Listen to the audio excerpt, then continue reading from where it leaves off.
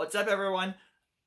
I'm back with another video from my channel, and tonight's story I'm going to do a book review on is Disney Chill's second star to the Fright.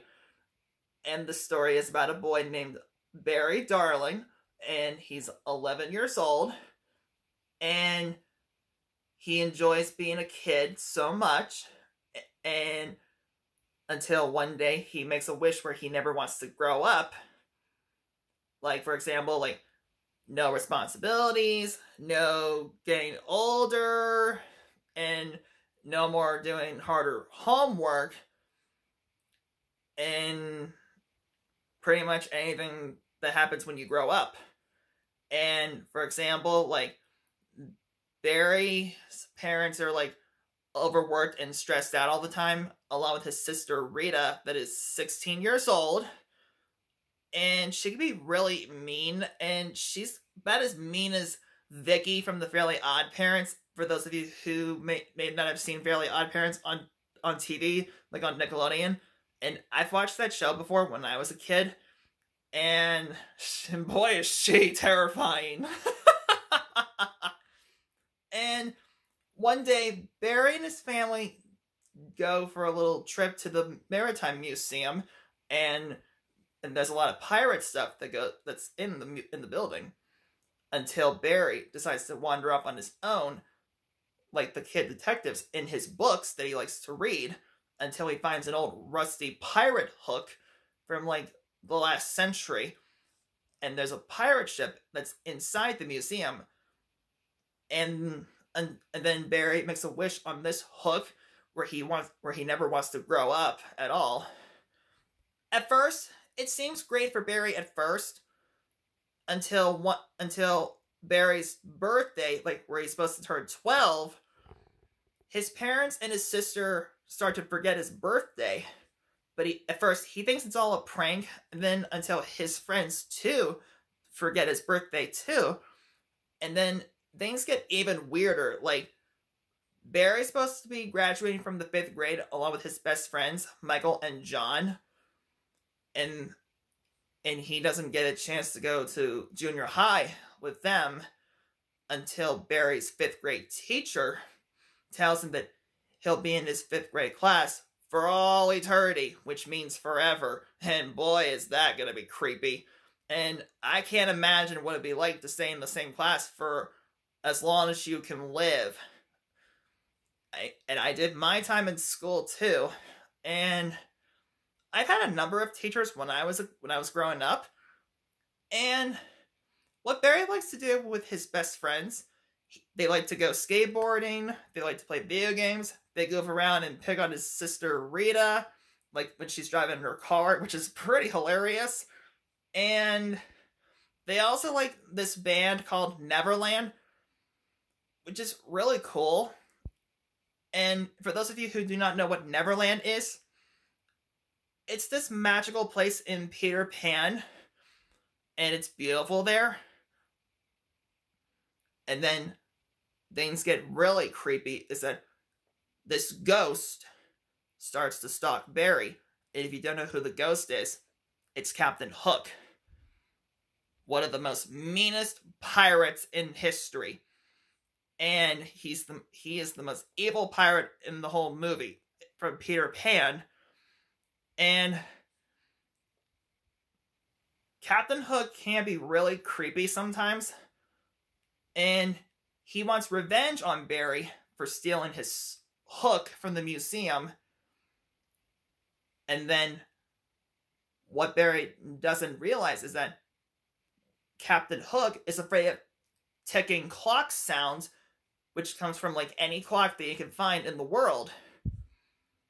And that's Captain Hook's one true weakness, because it scares him so much, and Barry has always wanted to solve the mystery of why Captain Hook's one hand is missing. And then, as the story goes on, when Barry gets trapped on the Jolly Roger, which is the pirate ship from Peter Pan, and until Captain Hook gets scared of the ticking again, which is also coming from this shadowy creature that's lurking underneath the water, for those of you who have not seen Peter Pan before, it's the crocodile named TikTok. And no, he is not named after the social media TikTok.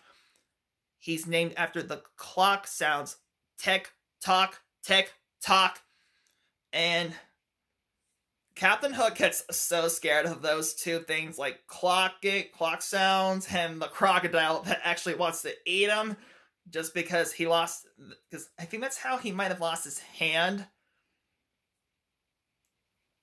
And Captain Hook also mentions that Barry is not the first kid to actually pull a prank on Captain Hook. And what I find relatable about Barry is that he's the youngest of two children. Like, for example, he only has an older sister, and so do I, except my older sister is actually nice. And if you guys want to know why Captain Hook really lost his hand and had it fed to the crocodile, please read the story and watch Peter Pan to find out for yourselves. And what I also find funny about Captain Hook is that he has a funny nickname, like he gets called a codfish just because he gets scared of the crocodile so much. Like, I am not the codfish! And I'll get you for this pen! And if you guys want to see more videos of any more book reviews that I'm going to do in the future, please comment down below on what books do you think I should read next. And I do have a lot of good books that I might like to read next. Like, for example, there's a book 4 coming out for the Disney Chill series called Be Careful What You Wish For, and it comes out tomorrow, which is coincidentally on my sister's birthday. And I might also think about reading Dead City or something, or The Land of Stories, or Fairy Tale Reform School. Like, for those of you who do not know what those franchises are, Dead City stories are about zombies and this girl, Molly Bitchlow. And those books are written by James Ponti. And the Land of Stories series is written by Chris Culver.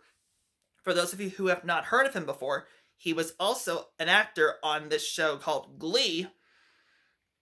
And for Fairy Tale Reform School, the series was written by Jen Kalanita or something, or however you pronounce her last name. And please make sure you like, subscribe, and turn on those post notifications for when I upload another video for my next book review. And for those of you who do not know, I have an Instagram that you can follow, and I can show you in my description below. And I hope you all have a wonderful day, and I'll be back with another video for you guys very soon, I promise. And I love you all so much. And please make sure you help me grow my YouTube community, and you can help me get as many subscribers as you can, because that means a lot to me. And I appreciate you guys so much, and you are all very supportive. Bye!